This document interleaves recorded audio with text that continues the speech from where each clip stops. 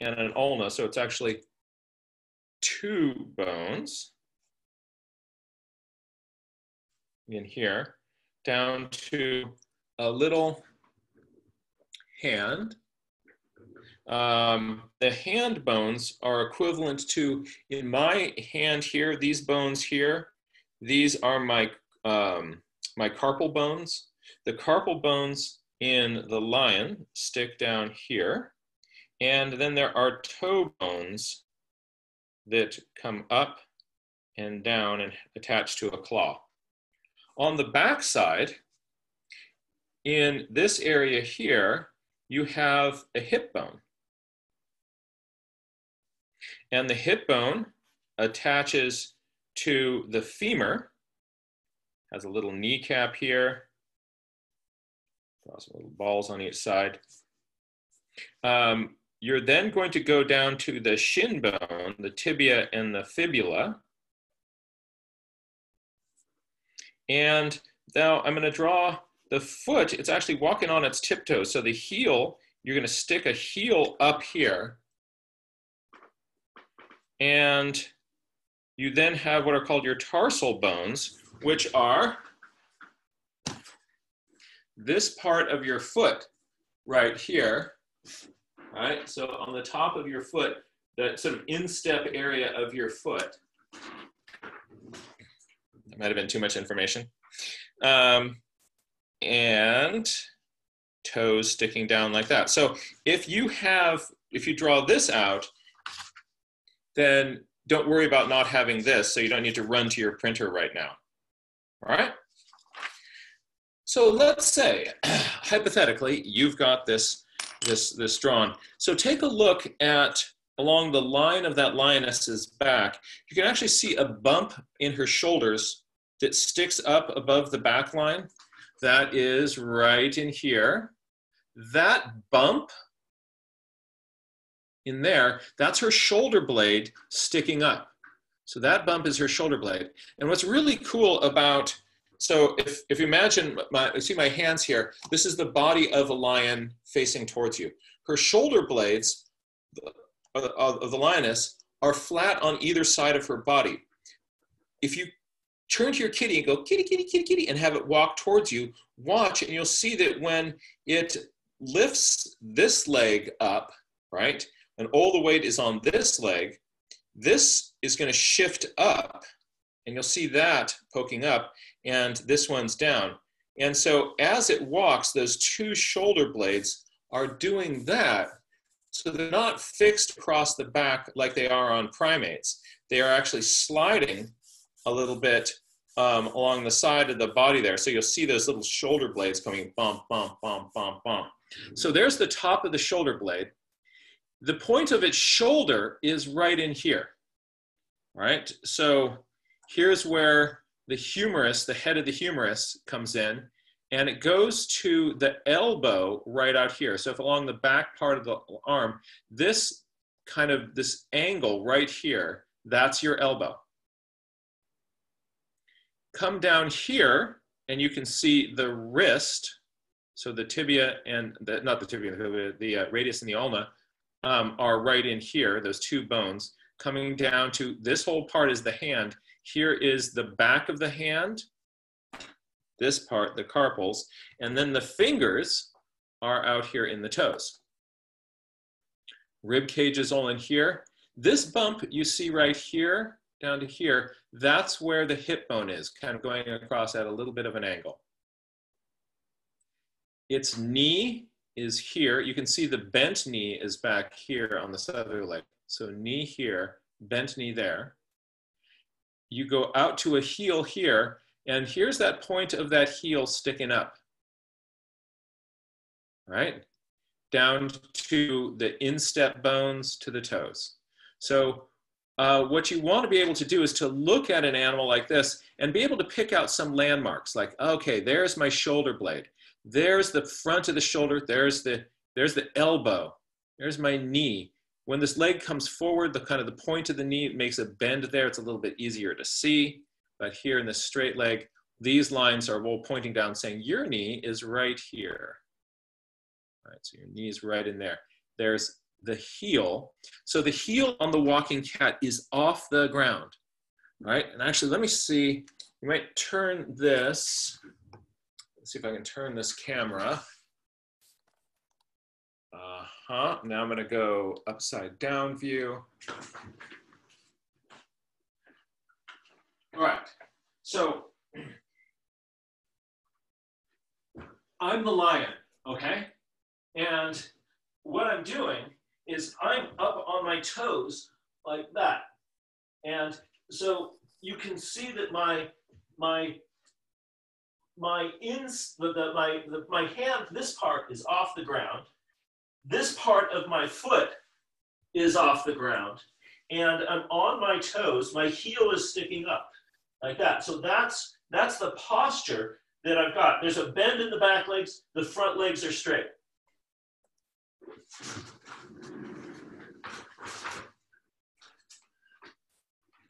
Was that fun? That was helpful. Great. Also gives me my workout. So Jack, I have just a comment. If you're going to be sticking with the drawing for a little while, if you could stop the share, it makes your screen a little bit bigger. It looks like some folks on an iPad or an iPhone are having trouble seeing both screens together. No problem. I'll just assume for this that split screen feature is not working for people, and so I will do this by switching back and forth between. Sounds good. Thank you. All right. Are we now back on the big screen? Yes, we are. All right. All right. So what we're going to do is we're going to go to your lion. Melinda, on my screen, the image is reversed. Is it reversed on yours, or is it looking still in the right direction? It looks fine. The head is on the left and the tail is on the right. Okay. If you slide it slightly to the left, it'll center the line. There we go. That's better. Okay. Yeah. Great. Great. All right. So we're going to add in a few muscles into this, and we're going to start with the front leg here. And what we're going to do is along the back edge of the shoulder blade here, we're going to start a big muscle in there. And actually part of it is also going to attach on part of the humerus here. And then it's going to go to the point of that elbow that sticks up. And this is a big, beefy, three-headed muscle. And so from these areas in here, and we actually, one of those is more internal. And so you'll see, I'm going to draw two big parts of it, but look at how big that is, right? So this big three-headed muscle is the triceps, tri-3. It's triceps because you have a big, because of those three heads. I'm gonna, all right. Now on a human being, I know I'm upside down. So that's the muscle that's on the back side of your arm here. So if you are doing my upside down, that is going to make your triceps bulge. Now, human weightlifters are all about kind of, being in front of you this way, and like, look, I have big biceps, and they're less concerned about their triceps muscle, all right? Because when you're looking at them from the front, you're not going like, oh, I'm impressed by what I see behind. But this motion here, right? This motion here, pushing off, that ends up being really, really functional for a quadruped. If you're walking on four legs, this pushing off motion here is really going to get you around. So the triceps is huge in the legs of these four-legged critters. The bicep, not so much. when you get to primates, the biceps get a little bit bigger. We're actually going to be ignoring the biceps for this little diagram. So that whole mass there is, I'm going to flip, woo, the triceps. All right? So great big triceps. But wait, there's more. Because now I am going to kind of getting up in across this shoulder area. If you're a cat, you're wrestling zebras, for heaven's sake. And so you've got some serious shoulder muscles. And so we're going to go from a little point at the base of the scapula here, right? And along the side of that spine of the scapula. That's where the muscles are going to start. And we're going to bring them, do you see on the humerus here, there's this little point where it turns a corner? There's a little angle in it. That's where we're going to hook things up, right? So we're going to have a muscle, two muscles, one that comes from here down lower, and one coming from all the way up here down to that point. So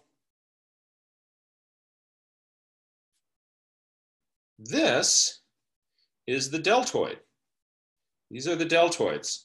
So I've got coming here from that spine down to that point and right here. This makes really prominent bumps on the arm of the critter. So two muscles so far. We have the deltoid, these two heads here. We have this three-headed thing here. That's the triceps and deltoids. All right. Now we're going to add in a few other things that are going to attach this shoulder girdle arrangement to the rest of the body.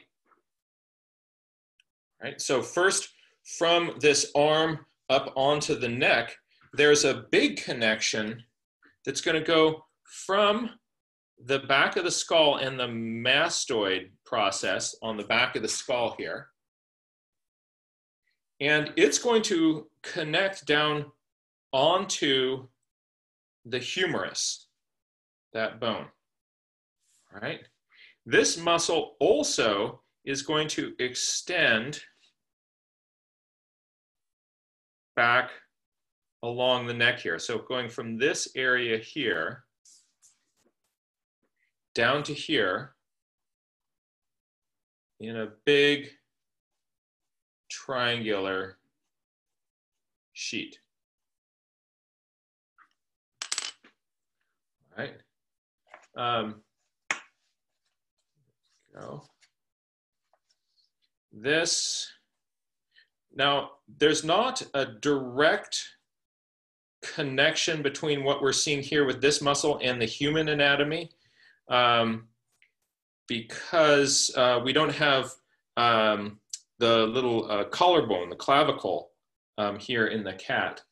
And so this muscle here, it's equivalent to some of our sort of neck and upper chest muscles, but they've been combined together, making what's called the cephalohumeral muscle here, right?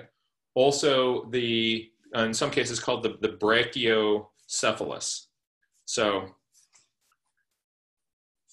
we have this making a diagonal across the neck. The rest of the throat actually will be coming out here, but this makes a diagonal across the neck down to the arm, making a nice little groove there. So we have our cephalohumeral, also called brachiocephalus. We have our deltoids. We have our triceps. All of those making this big mass of muscles right around here. There's also, from the humerus, the back side of the humerus, there is a muscle going underneath these triceps. So starting in here, going underneath there, and it's wrapping all the way up along the side of the body to the spine here. So from there, I've got to sort of imagine from some point in here radiating out, these muscles coming in like that.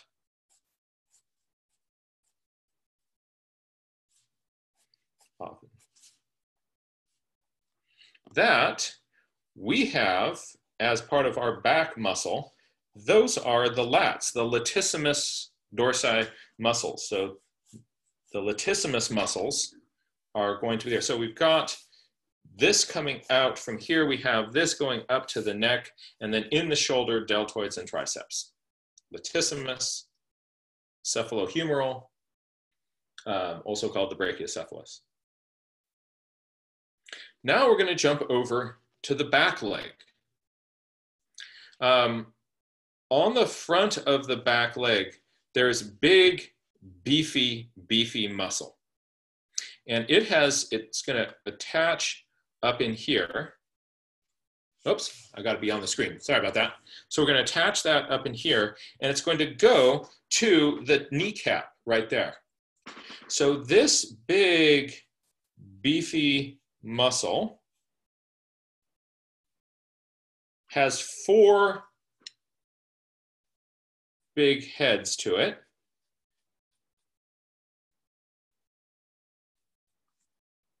And sometimes you can see kind of grooves in there where some of those are. 4 big heads. So big muscle on your thigh with 4 heads. Can you name it? Try this at home. That's your quads, your 4, right? Quadriceps, that's your quadriceps right in there, right? So we have a homologous set of muscles too. Now, this is one of my favorite ones. So going from the back of this bone right here, again, it's your femur, and going from the back side of the femur in here, close to where this joint is, and connecting all the way down to the heel. This is really cool. There's a muscle that connects these two, but it's not going to be a big, thick muscle like this. It's going to be big in here, and then as it gets out here, it's going to go into a skinny little tendon. The more weight on this body you can have towards the core and away from the limb, it's going to mean that it's easier to move the limb around. So tendons out here, notice that this is bigger towards the core, smaller, bigger towards the core, smaller, right? This is going to be the same, bigger towards the core, getting smaller out here. So it's going to be a massive muscle in here. And then we're going down into a little tendon that connects there. So we have this too, right? So on a human being, this part, if you look at here, on the back part of my leg, there's this muscle right here. So that's my gastrocnemius muscle, my calf muscle. And feel on your own, you can feel this muscle coming down, and it connects to this tendon right behind here, and that goes to your heel, right? So there's this tendon coming down, goes to your heel here. So there's your heel sticking out, right? And notice also, oops, there's this little concavity, a depression behind where this bone comes down. The tendons on this side, there's a little depression right there on that side. Ooh. All right? So you've got this too. That's your gastrocnemius muscle. It's your calf muscle. And there it is on the lion. Let's get that refocused. All right. Ooh, that's looking good.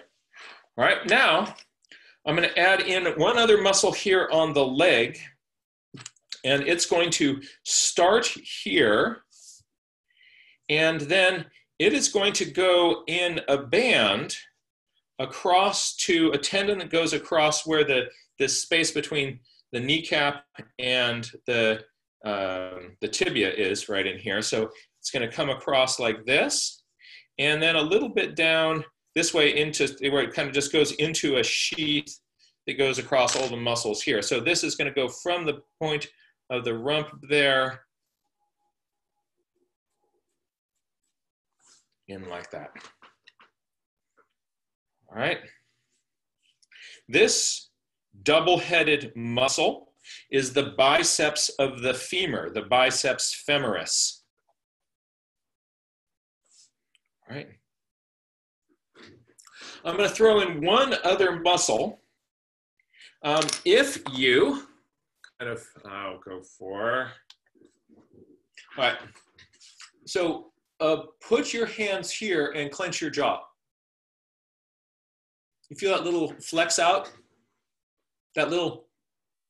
So what you're feeling is a muscle that attaches to your jaw, and it then, the top part of it is going to attach to your cheekbones right in here. So this muscle is going to go from here down to the lower part of your jaw.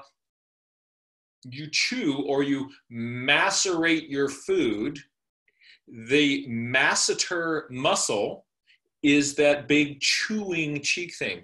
Now, imagine for a moment you are a lion. You've got this massive, massive masseter muscle, and it makes you just look, yeah, okay? So we're gonna put in that big masseter muscle on our lion. And focus.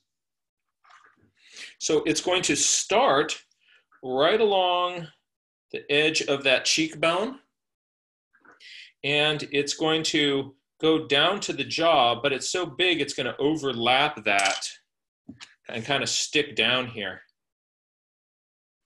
All right. So right there is my great big cheek muscle. And you can also feel this when you give your cat a face massage. All right, won't be as big as the lion's. So there are major muscles on the side of your critter. I'm now going to put some fur in and skin around this so that you're going to see how these relate to kind of what we see on the surface. So just to give you some landmarks, the ear is going to be coming from an area in here.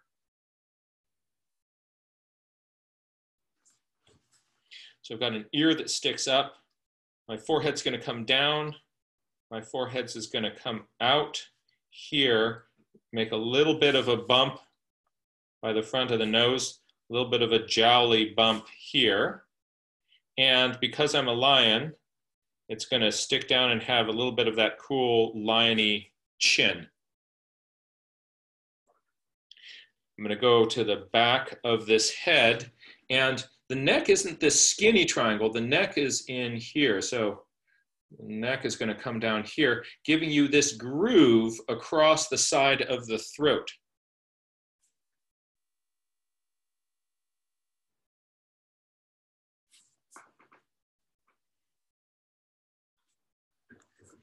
All right.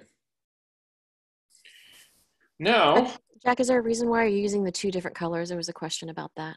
So that just made the muscles look a little bit more cool, because in muscles you have the sort of the meat of it, and then you also have those other parts that are more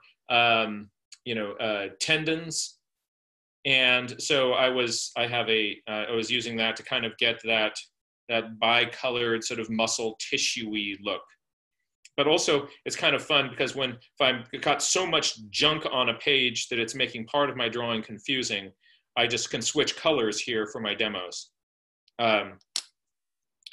So for here, I'm going to come out. There's a little bit of a chest area. And the upper leg is going to come down as a little bit of a triangle, getting narrower here. Even skinnier, and then here's my lion foot.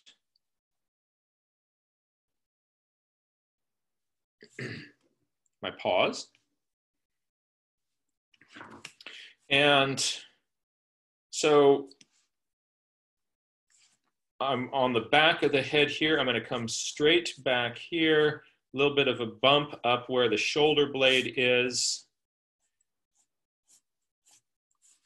across the back, little bit of a pooch out here where the gluteus muscles are going to be in there.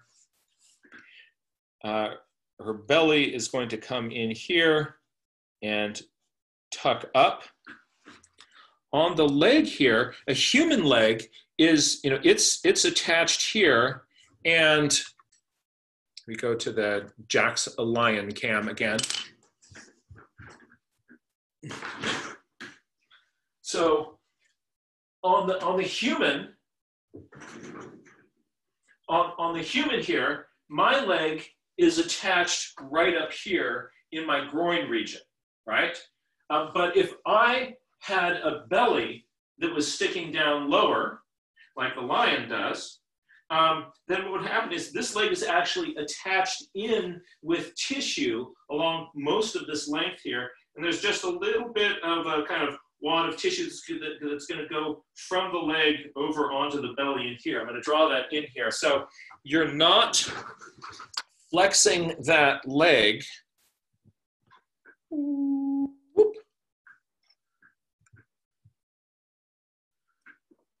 All right. So the leg is flexing from here, but it is actually attached by tissue that comes in there. So here's leg,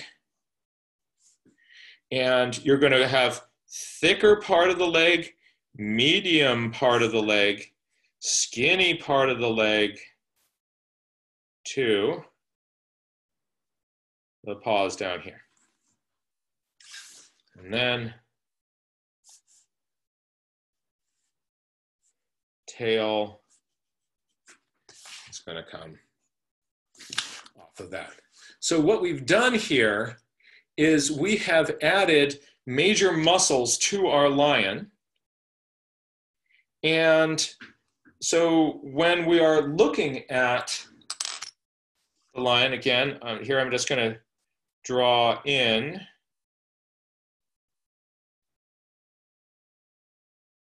our lioness.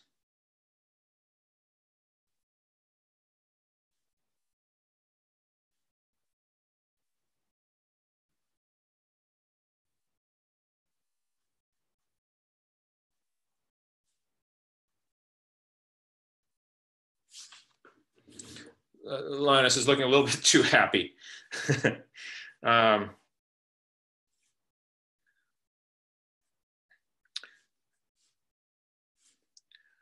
going to trace these lines out again. And what I want to do is I'm going to show you kind of the major masses which we're seeing and some key just grooves or lines that you're going to get on the lion surface. So I liked it better with more of a chin. Still, we're looking too happy here. But let's not get wrapped around the axle about that. So one thing I can do is I can add in, very often there's a little bit of a groove right in here. Kind of casts a shadow, and that's brachiocephalus. So that can make a little groove on our lion just like that. If no muscles are really bulging out, what you're going to see is a zone of just sort of large meat that makes kind of a kidney bean shape here, right? And that's everything up around the shoulder blade and the triceps. But very often you will see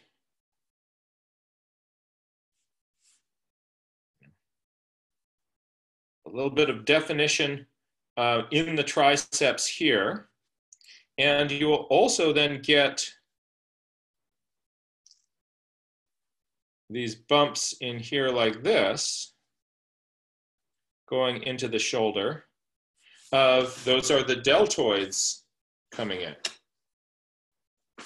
So you can see definition of deltoids. You can see definition of the triceps there. You can get the line of the latissimus muscle, the lats, up here coming across the side. You can get part of the quad coming down in here. And especially when that's flexed, that's going to make a great big bump in that part of the leg. Makes a great big bump whenever that flexes. And along the back side of the biceps femoris, you'll get a groove in here like that. That shows up on deer, antelope, all sorts of critters as well. The other thing I'm going to put in is a little bit of a groove here, where you'll see that divot that goes right in that area here.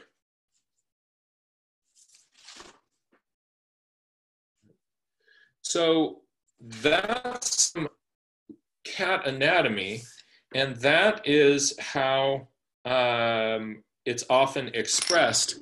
I'm now going to jump back to the picture of the lion, and she's going to make a lot more sense. Isn't that cool? Now take a look at her. Look at that thing. So you can see, oh, crazy triceps. This is all kind of rippling triceps back in here. There's your lat groove on the side of the neck. Here's that little flap of tissue coming up, quads. And from this angle, I'm not really seeing that little biceps femoris slice, but I can see that little groove here and there by, right? Look at this, different lion, same stuff. Massive triceps. And I'm seeing a hint of some deltoids in here. Those big triceps right pointing to the elbow there. Lats, quads, and here's that little groove right behind here.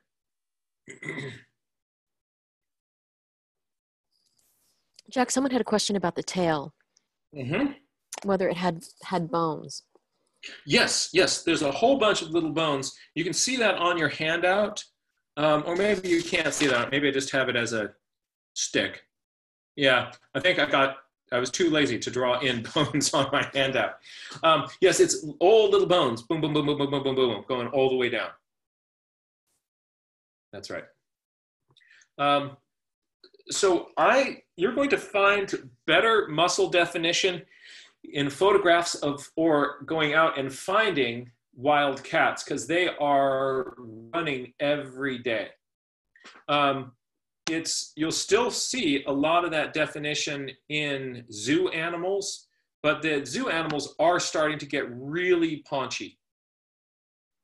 Because just like human beings who sit around because we're all sheltering in place and we're not going out exercising, the zoo animals are just, they're hanging out, doing nothing all day. And so they're a little bit heavier body, not quite as ripped.